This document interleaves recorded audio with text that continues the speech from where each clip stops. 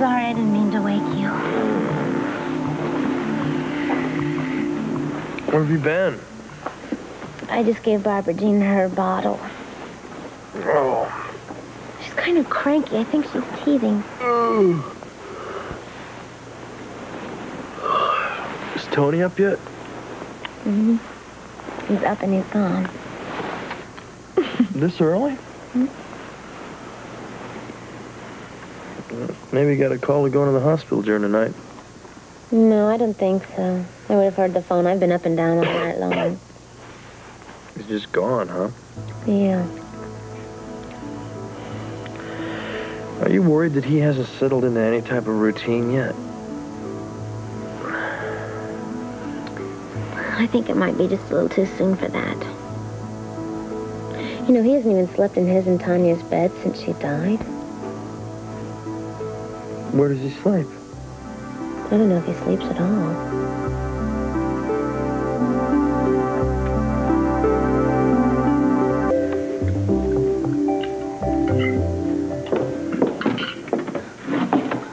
More laundry. Did you change the baby? Yes. Good. I don't know how many times I've been up and down the stairs this morning, and it's still early. Tania was in the process of getting a cleaning lady, and in the meantime... You're it. I'm it. Thank God for your early. Listen, honey, if there's anything you need me to do, I'll help you out. Did you have to go to the station? Well, yeah, but not for a little while. I'm still waiting on some reports on the hit-and-run case. There's got to be a garage. Has to check in yet. A couple body shops. Well, could you go to the grocery store for me this morning? Sure. I've got a little list here of things we need. A little list? Well, We'd eat for a month on this. It's not just food. You don't really know what goes into keeping a house up, do you? You have to buy things like detergent and wax polish, you know, silver polish and wood polish and paper towels, detergent. Do I have to go on? I can read. Would you get that phone sale start early? And if it's the Firemen's Benevolent Association, tell them we gave.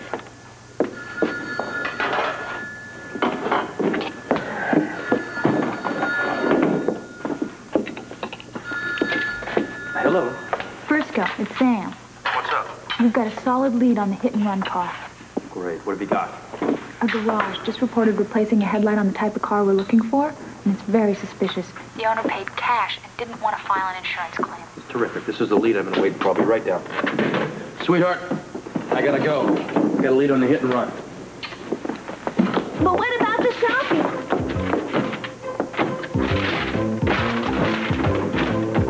Listen.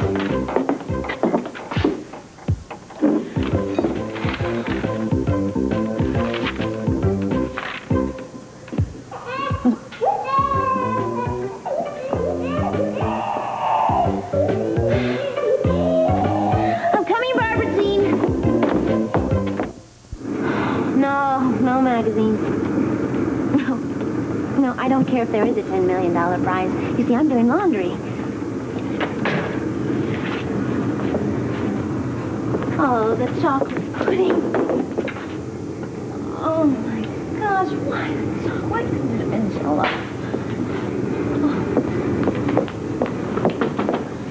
Hello? Why are you up front? I had to disconnect the front door because every time it rang, it'd wake up Barbara Jean. Honey, looks like you're in serious trouble here. Yeah, I think no. I better soak this, otherwise it's going to be hard to get Turn on the clean. stove. Yeah, I can ready for this. There we go. That sounds like the dryer. Oh. Don't worry, I'll get it. It's supposed to go off automatically, but it doesn't. Tania normally leaves a reminder note. She said something about a repairman. Supposed to come and fix it. Have you got about 2 minutes to talk? Because I got about 2 minutes before I have to leave for work. I'd like to.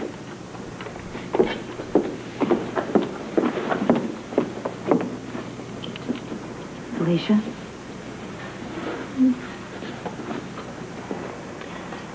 Every time I think about Tanya's reminder notes, it just makes me want to cry.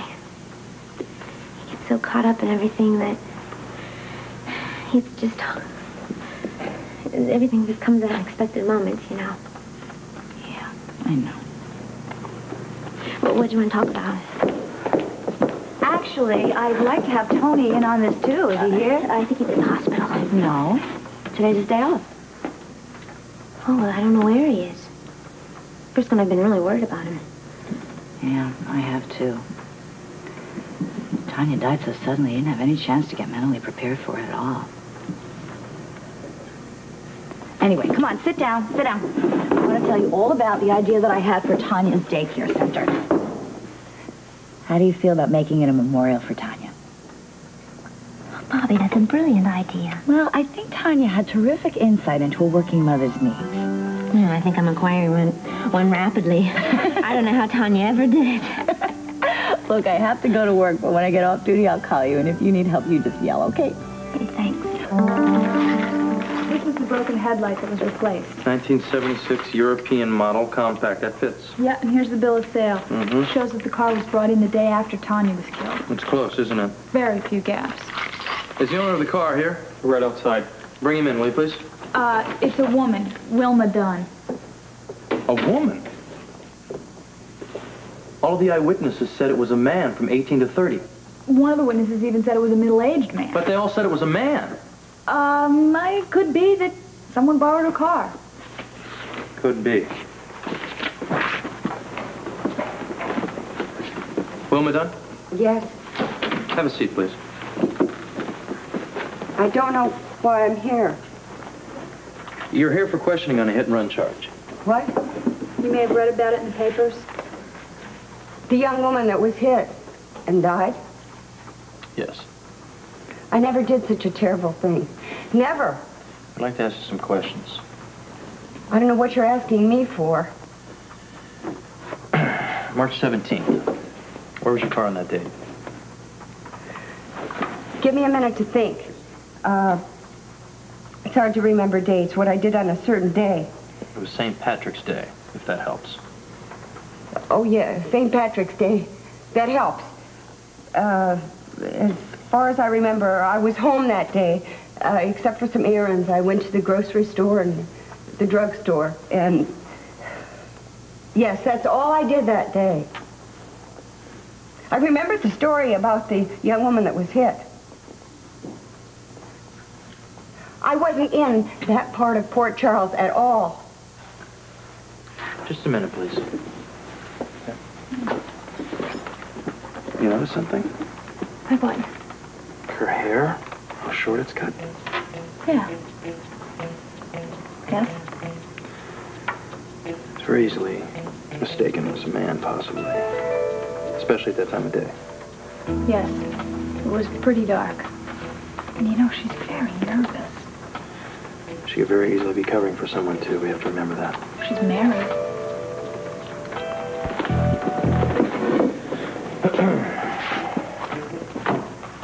May I go now? No. We have a lot more questions to ask you. Mrs. Dunn, did your husband use the car on the day Tania Jones was struck? No, no. Did anyone else use it? No, I told you, I had the car all day. I just ran a few errands. So you had the car? Yes. And I read the stories in the newspaper about the hit and run. Most of the witnesses said it was a man driving a car. The car that hit Mrs. Jones. Up until now, it's been a man that we've been looking for. That lets me off the hook. Not really. Could have been a woman with short hair. No, you're wrong. How did the headlight on your car get broken? I don't know. Somebody must have just backed into me when I was shopping at the market, and I didn't notice it. Mrs. Dunn, why did you take such a point in not filling out an insurance claim when the headlight was broken? Why? I just didn't, that's all. Sam? Yeah. Book her on suspicion of hit-and-run manslaughter.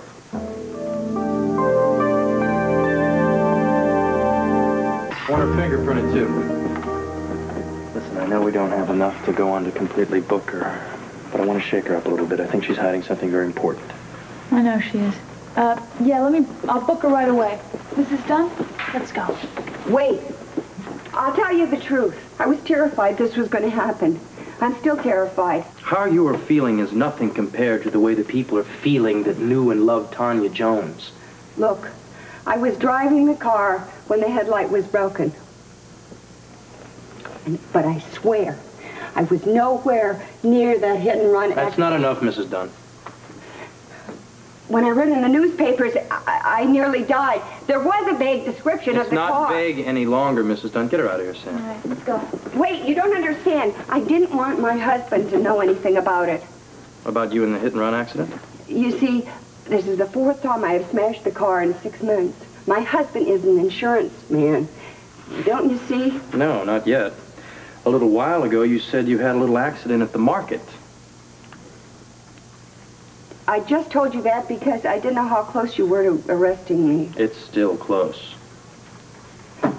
I couldn't file a claim. He would find out. How did you smash the headlight, Mrs. Dunn? And this one better stick.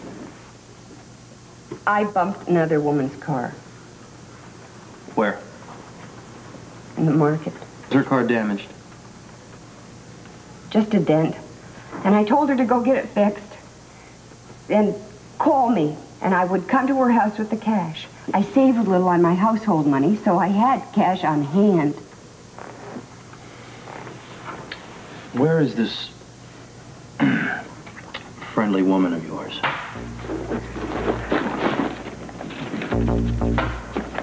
Do you have a name? Yeah. You better.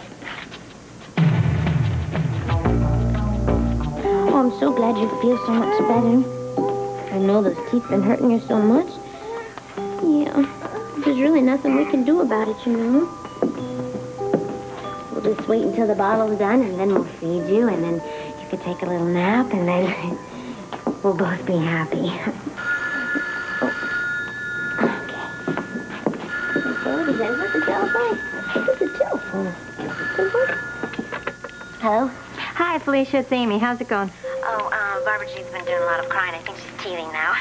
Isn't it a shame that teeth hurt as much coming in as they do going out? I really got my hands full here. Oh, well, I just called to say that I'm not going to be coming straight home tonight. I'm going to stop off at this place where the new residents are hanging out. Okay, so you won't be home. Yeah. Has she been crying all day? A lot of the day and a lot of the night. Well, I've had a really tough day here, too. I don't know if it's the weather or what it is, but everybody has been touchy all day long. I'm in the process of heating a bottle. I'll tell you something. Bobbie busted me royally here at work today, and I don't even know why. I mean, I really didn't even deserve it. She was completely out of line, at least in my opinion. She didn't think so. But I'll tell you, she's got a really bad temper, and I wish she would learn how to... Felicia? Felicia?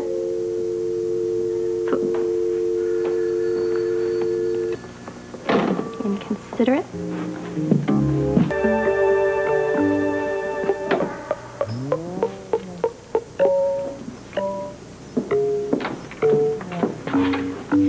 Don't make any noise. I just got the baby to sleep.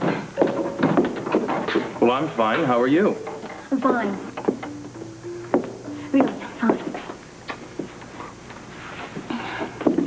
So, tell me about your hit-and-run suspect. I've been dying to hear about it. Well, it's about 20 minutes. Thought I had everything all laid out, but no. Perfect alibi comes up, and basically I have zilch. I'm sorry. Yeah, I thought I had it, Felicia. So did Sam. But no. It just curdles my stomach to think that driver's still out there, someone possibly driving, too. I know. But sooner or later, you're going to find out who that hit-and-run killer is, and you're going to find that car. Well, hopefully sooner. I don't want to deal with it later. This stuff's rotten, I think. I haven't even done breakfast dishes yet. What have you been doing all day? I think we should table this topic of discussion.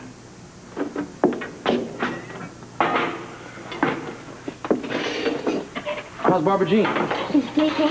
Yeah, you said that And she every was... chance I can be away from her teething, it's golden. What are you talking about?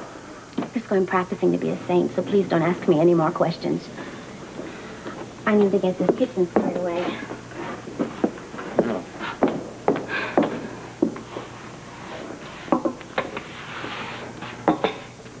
Tastes like chocolate pudding?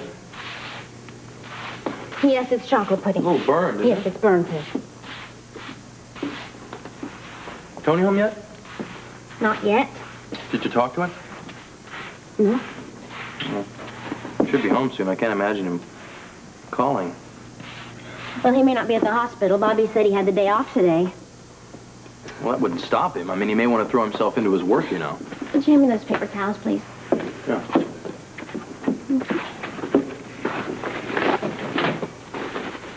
What are you doing? I just wondered if you'd started dinner yet. No, not yet. You know, it may be a good idea to have a warm meal ready for him when he gets home. How many hands do you see? What do you mean? 2, right? Yeah, 2. I can only do so much and no more. Instead of you just standing there and carping. What the hell does carping You could be mean? scraping carrots. I hate carrots, Felicia. You don't have to make them for yourself. You can make them for us because Tony and I like carrots. I have never scraped a carrot in my life, and I don't intend to start, okay? Or you could just clean the lettuce for the salad. What the hell is the matter with you anyway? You don't seem to care how my day went today, do you? You don't seem to care at all. Well, you don't seem to care how my day went, and it wasn't too super either, you know. Keep your voice down. I mean, you're at home. See, I'm at work. There's a difference. Oh, am I sleeping? You know what I mean. You woke up the baby. How do you know you didn't wake her?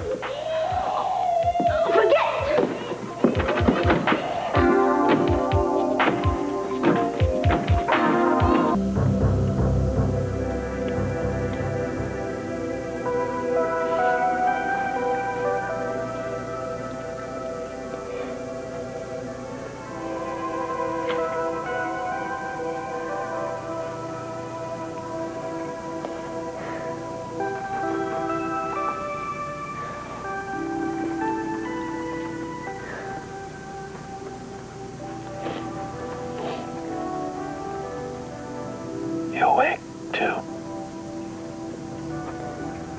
Yes. Have you been awake? Yeah. Me too. Are you feeling as miserable as I am about our fight? Yes. You too. Yeah.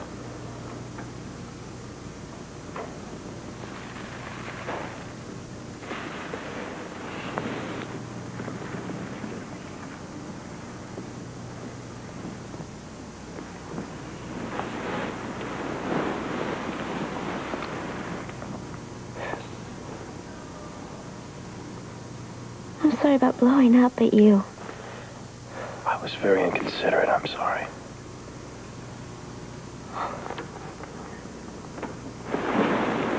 How would you know what it was like?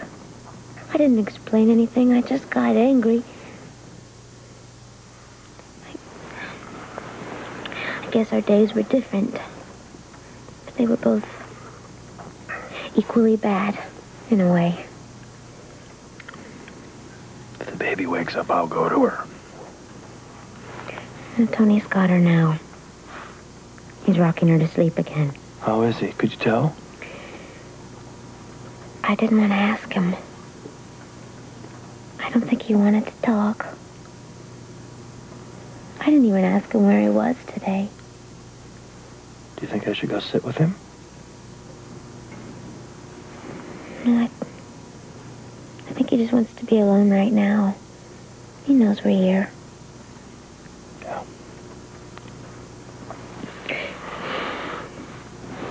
So, are we...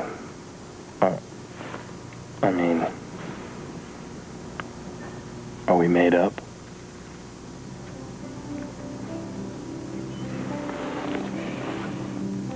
You know, my grandmother always said the secret was to a long and happy marriage. What? Never go to bed angry. Well, we'll never do that, will we? No, never. We always have to remember how lucky we are to have each other. And love each other.